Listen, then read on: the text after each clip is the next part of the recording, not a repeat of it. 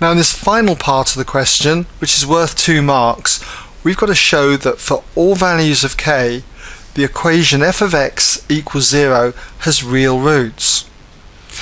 And to understand this, what we've got to do is drop back to quadratic equations. Quadratic equations are the form ax squared plus bx plus c equals 0. Remember that the roots, that is x, can be found through the quadratic formula. But the nature of the roots is determined by the discriminant. You can always get real roots if that discriminant is a positive number, it's greater than or equal to 0.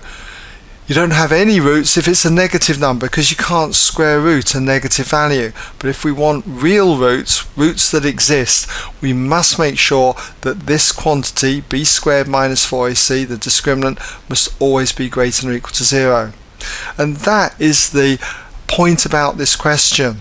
So what we've got to say is that for real roots, we've got to show that b squared minus 4ac, the discriminant, must be greater than or equal to 0. Well, we found out earlier that the discriminant, let's just write since the discriminant, okay? Since the discriminant, which we found out earlier, equaled k plus 1 all squared plus 8. This is the completed the square form of the discriminant, and it's important that we use this version because we can see that whatever we've got here, since it's squared, it's bound to be positive.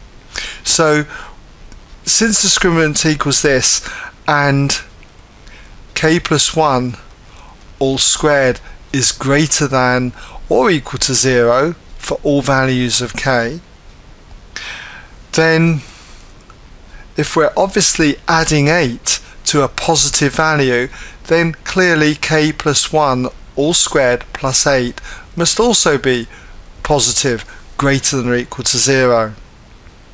In fact, it's always going to be greater than 0 because the smallest this can ever be is 0 when k equals minus 1.